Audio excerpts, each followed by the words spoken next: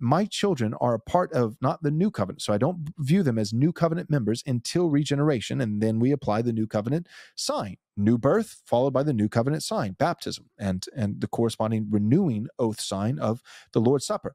Until that happens, I'm not saying that you are objectively a part of the new covenant, but I'm also not every day, casting doubt saying you're not, because again, see point A, regeneration does happen in a moment, but my ability to perceive it is fallible, and it could happen very early. But regardless, even if regeneration hasn't happened, then in the objective theological sense, my unregenerate child is an unbeliever, and therefore there's no biblical category of an unbeliever that loves Jesus. So if they are an unbeliever, Romans 3 does describe them in the inward ultimate sense. They actually do hate God.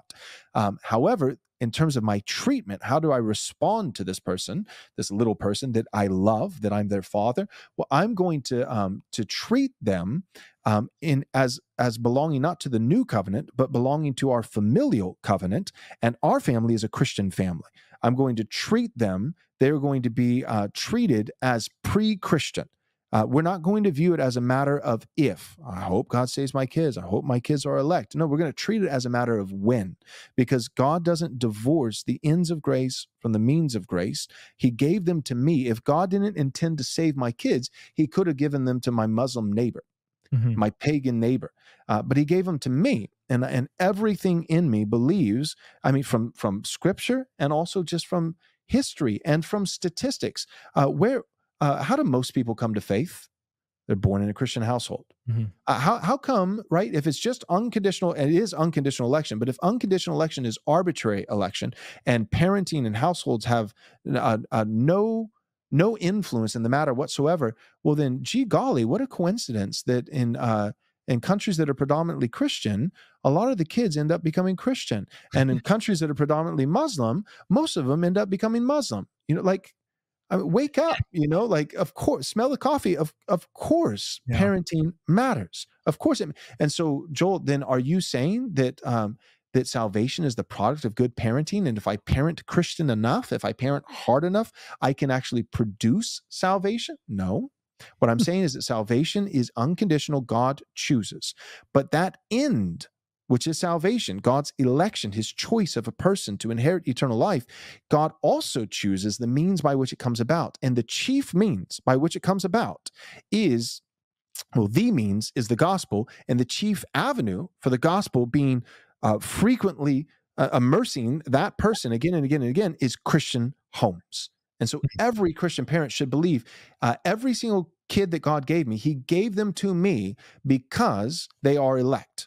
They may not be regenerate yet, but they are elect. And so it's simply a matter not of if God saves them, but when he saves them. And the chief means that God uses is the gospel. The gospel is the only means, the power of God for salvation. But the chief avenue for which that gospel preaching comes about is parenting. And that doesn't mean I am earning the salvation of my kids, or I am somehow working the God of the universe into my debt to where he owes me the salvation of my kids.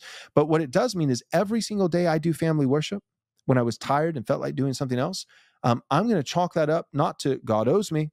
I'm going to chalk it up instead of God gave me the same grace that I believe God will dispense in the salvation of my kids. That same grace was present today by giving me the strength to do worship, family worship as the means of producing that salvation. Like God, I did family worship today, therefore God owes me the salvation of my kids. No. I did family worship today because God was gracious, and God was gracious in empowering me to do family worship because he also intends to be gracious and using that family worship and that gospel over the years to produce the salvation of my child who is maybe not yet regenerate, but is in fact elect. And you can have that view with confidence, not tossing and turning as a parent, father and mother in bed every night thinking, I hope my kids don't go to hell. You can have that rest assured confidence in God, and you can do it in a way that is not arrogant. It's not presumptuous. It's not God owes me, but it's just simply saying these are his promises. This is how God has worked historically. This is how he worked in scripture. This is how he has statistically worked in every single generation for the last 2,000 years of church history. Everything is leaning, massively skewed.